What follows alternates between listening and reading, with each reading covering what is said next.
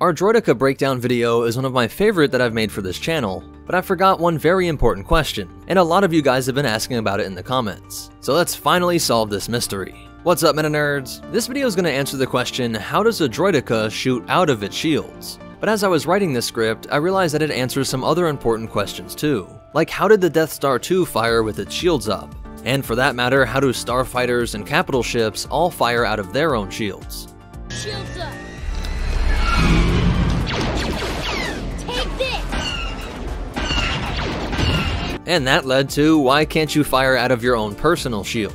I believe a single answer solves all of these problems at once. In fact, they are each important clues to solving this mystery. But let's start with the basics. Most shields are supposed to prevent a certain type of thing from getting in, but that normally works both ways. This gets into one of the most complicated and really inconsistently shown and not really thought out parts of Star Wars lore, but fear not, we don't have to wade through that bantha poodoo for this video. Suffice it to say that ray shields stop energy weapons like blasters and laser cannons, and particle shields stop solid matter, like proton torpedoes and missiles. The droideka shield stops both, just like the gungan shield, except if that object is moving slow enough.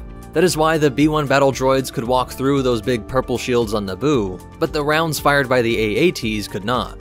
Labyrinth of Evil states that the droideka shield is, quote, deflecting or absorbing virtually any manner of energy or projectile fire up to the level of a light artillery bolt. While the Episode 1 visual dictionary tells us that the shield blocks both lightsabers and physical attacks. So you can't chop it in half with your vibro staff or shoot it with a slug thrower.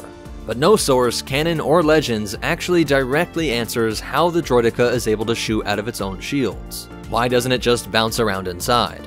Well, to answer this, we will do a frame-by-frame analysis of this thing in action, and I'll go over a bunch of different theories.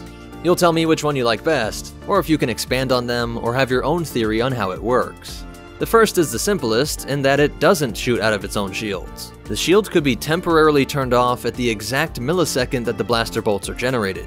The shield, droid brain, and blasters are of course all in the same unit, so coordinating this action precisely shouldn't be that hard for a droid. You can modify this theory by just saying that the whole shield didn't have to be taken down, just weakened at the area right around the blaster barrel just as it was about to be fired. This concept is really similar to what you find on fighter planes, called an interrupter gear or a gun synchronizer. Ever wonder how it is that planes of the World War eras seem to be shooting through their own propellers? Well, it's actually this amazing piece of engineering. I actually found a clip that explains and shows how it all works, so just have a listen. This completes the synchronizer assembly and makes it possible for each propeller revolution to set off a firing sequence, tripping the trigger and firing a round of ammunition. In essence, the synchronizer is an engine-driven triggering device. She says that the rotation of the propeller is what actually makes the gun fire, and of course it only works if perfectly calculated. To our eyes, looking at a propeller on a plane that's going full speed, the propeller looks like a single disc. You can't see the blades, and likewise if the shield was coming down for just a split second, you wouldn't be able to see that change. The Rebels' shield on Hoth was taken down to allow the ion shots to pass through. Prepare to open shield. And it isn't clear, but this is probably what was done when the Death Star fired as well. The Endor shield generator was still up and running when it opened fire, so this may be evidence towards the ability for a shield to sort of flicker for just a fraction of a second at the exact moment of firing, or like I said, some sort of weakening of the shield in that area. The Death Star could certainly overpower its own shields. It must be able to in order to overpower any planetary shield in the galaxy, but this would also be an enormous waste of your own energy to have your weapons overpowering your own shields. This likely would have blown out your shield generators as soon as you fired. So the Death Star 2, if not also the Death Star 1, could be thought of as shooting through their own shields. If the shield does not work like the gun synchronizer technology, then there's another theory that perhaps the blaster bolts themselves are generated at a certain frequency or energy arrangement that allows them to pass through the shields. You could say that this would allow you to bounce them right back at the droideka, which would pass right through and hit them, which definitely can't be an option or else the Jedi would have made quick work of them. But perhaps when the bolt is hit by the lightsaber, its frequency/energy makeup is altered, essentially altering the key or code that lets it through, and thus it can no longer pass through the shield. I think this theory that the bolts have a sort of phase or frequency does make a lot of sense. Again, all the parts needed to do this are right there in the same droid body, so there's no reason to think it can't do this. This theory could also explain what happens to the Death Stars, and kind of what we see with almost every starfighter as well. You often hear pilots say things like, "Put your deflectors on double front." and then they proceed to fire out, through their own shields.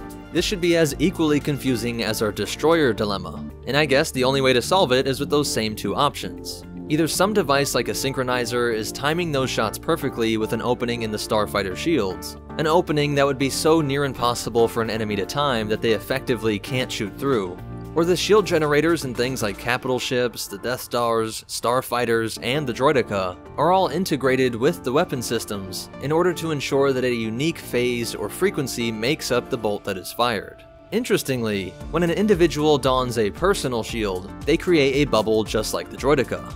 In fact, the lore on these seen in Battlefront is that they were developed directly from the droideka's incredibly compact and efficient shield generator.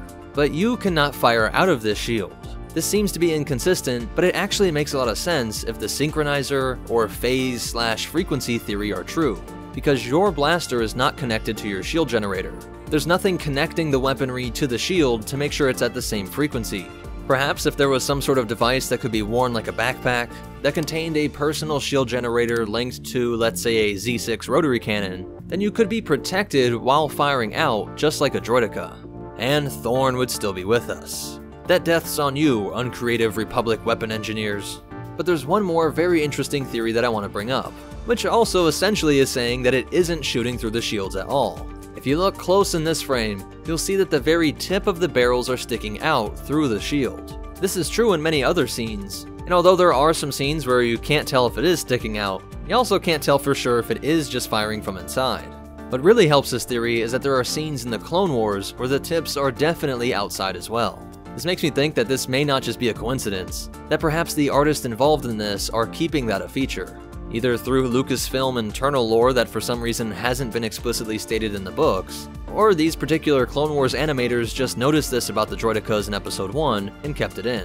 Or, even cooler, the artist really cared about this question, and this is the solution they agreed with, so they iterated it again in the Clone Wars just to solidify it. This really would be a simple and efficient answer to this more than a decade-long discussion, but there are some problems with it. Other shots in the Clone Wars don't make this clear. In fact, some kinda do seem like they're firing from behind the shield. And in this clip from Rebels, it definitely seems like the entire blaster arm is well inside of the bubble. Even if we ignore the Rebels depiction, like I said, there are a couple shots in Episode 1 that we simply can't be sure of. It definitely isn't clear, and sometimes it sticks out way more than it has to. It may just be that while in combat, the arm is moving in and out of the shield all the time. Sometimes firing outside, sometimes firing from within the shield. My personal opinion is that it does not have to be outside of the shield to fire. I think that if we consider the fact that starfighters, capital ships, and even the Death Star can fire from out of their own shields, then it's something like the gun synchronization in old fighter planes, firing through imperceptible openings in the shield, or the shield generators and weaponry are phased in a way that they don't interact with each other. I think what really helps this theory is that the other two times we see that a shield has to be completely lowered in order to fire are when the weapon and shield generators are not in the same system, namely the ion cannon and shield generator on Hoth, and when you have a personal shield generator and your handheld blaster in Battlefront. With capital ships, starfighters, droidekas, and Death Stars, they have computers, shields, and weapons that are all integrated, all in the same system and could be working together to solve this problem. You could imagine that understanding the ever-changing shield phase or frequency would be one of the most important codes to crack in Star Wars warfare. If you could solve this, you could essentially shoot through an enemy shield. At that point, it wouldn't just be about the damage you inflicted, but that you quickly turn fear into an ally, as enemy commanders either surrender or make panicked decisions that quicken their defeat. I think the fact that we don't see this is simply because the phase of the weaponry and shield can be easily and constantly changed by the very unit that creates those weapons and the shield. If you crack that code at this very second, by the next millisecond the frequency could be totally different. Your code cracking ability would always be slower than the shield generator can change its phase. But what do you guys think about this? Which one of these theories do you think best explains what is going on? And do you think that a different system is working in the droideka as opposed to what we see in the starships and capital ships? Like, do you think that the droids' weapons just stick out of the shields, but maybe the ships use this phase or frequency method? Definitely let me know in the comments down below. If you want to connect with us on social media, find ways to support this channel without it costing you a thing, or check out our Patreon, be sure to check out the links in the description. Special shout out to our supporters over on Patreon, but most important of all, Remember, stuff like this is what being a meta nerd is all about, and the Force will be with you, always.